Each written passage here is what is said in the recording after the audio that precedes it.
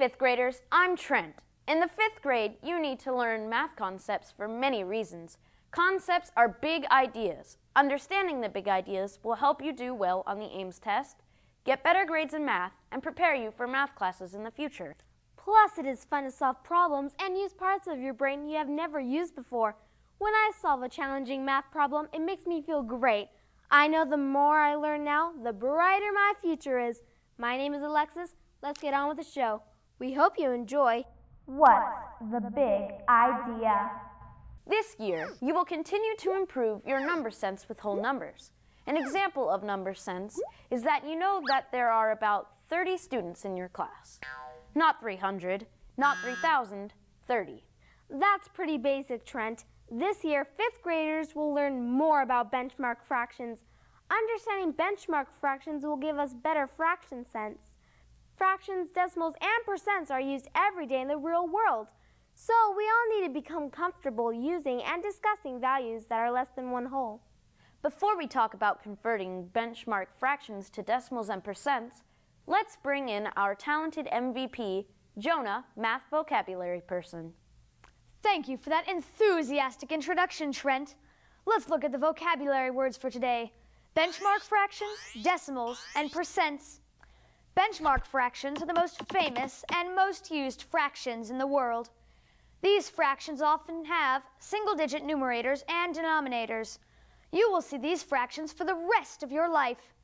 Decimals are written with the decimal point to show values less than 1. Percents show a fraction and decimal value, with 100% being equal to one whole or one whole set. Once you get used to using fractions, decimals, and percents, you will see how the same value can be stated 3 different ways. For example, 1/10 equals 0.1 and 10%. Thank you, MVP. The most famous benchmark fraction in the world is 1/2. 1/2 is equivalent to the decimal of 5/10 and 50%. Alexis, what is your favorite benchmark fraction? Thank you for asking. I like 1/4 or 1/4, just like the coin. 1/4 is equal to 25/100ths. If you get 1 out of 4 correct on a quiz, you earn a grade of 25%. If I took a quiz and got 3 out of 4 questions right, I earned a grade of 75%, which is equal to 3/4, or the decimal 0.75. You can use division to find the decimal value of a fraction, but it is better to memorize the decimal value of benchmark fractions. Hopefully you can memorize the most famous fractions and their equivalent decimal and percent values. See if you can fill out this chart on a piece of paper. If you finish this chart, see if you can think of and write down other fractions with their equivalent decimals and percents.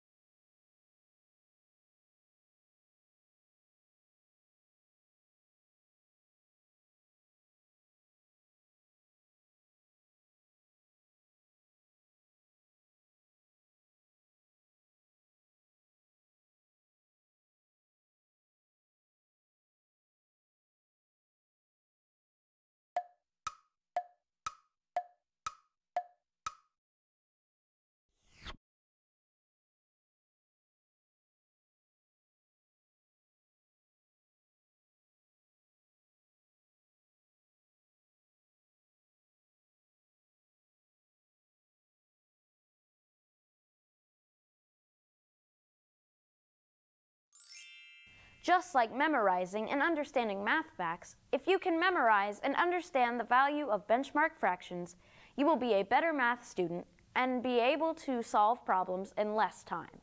We use fractions, decimals, and percents in the real world all the time, so we might as well learn to be comfortable with them. Converting fractions to decimals and percents is an awesome skill to learn in 5th grade. What's the big idea? Benchmark fractions. Learning 5th grade math, big ideas, is awesome. We appreciate your attention and hope you like this video. Math rocks! For Trent and MVP Jonah, I'm Alexis. See you next time on What's the Big Idea?